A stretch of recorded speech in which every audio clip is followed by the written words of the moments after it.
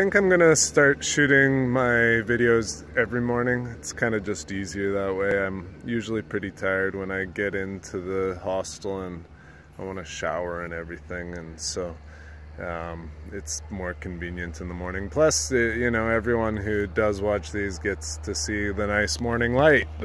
So that's a benefit, unless I leave before dark, and then, well, you know, you won't see as much, which is fine.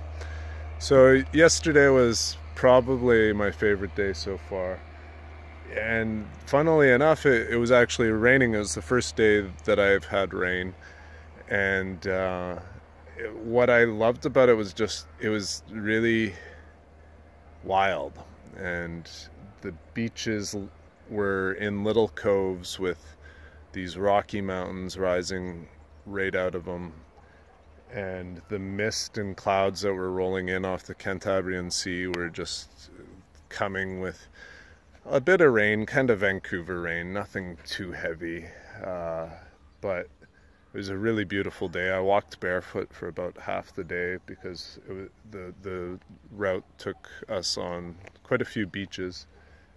And last night stayed in this cute little house behind me, and it was run by, and here's the countryside, it was run by this Hungarian crew, and they really treated us really well. They had amazing food for us. They made this pumpkin soup that was awesome. It was so good. And then we had some rice with a tomato sauce, and the tomato sauce was really great as well.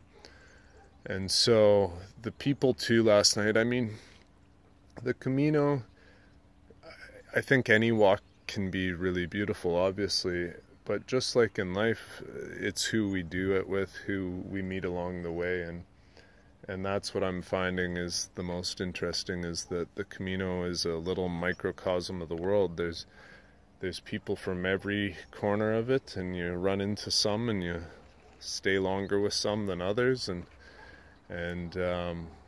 you know, you have some good conversations, and everyone has a similar goal, but all come from different backgrounds, and it's cool to hear the different accents and different languages and different stories. And so the meals at the end of the night are really, I mean, meals are always one of my favorite, let's be honest, but along the way it's really a time where you can share and hear other people's stories and other people's experiences in life and on the Camino.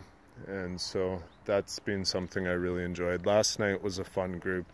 Irish couple, a German couple, Danish girl, 2 French friends, and an Israeli girl. And so a good group of people, and it was fun to share a good meal with them. And this little house was really a beautiful hostel, one of the best ones I've stayed, the best one I've stayed in yet. And yeah, this Cantabrian countryside is a great backdrop for this big story of life of the Camino. And today I head into Santander, which is the capital of Cantabria. A bit bigger place, it's 200,000 people, so some more of the people and amenities that you're used to, I guess. And looking forward to that. It's a shorter day, about 15K today. Yesterday I did about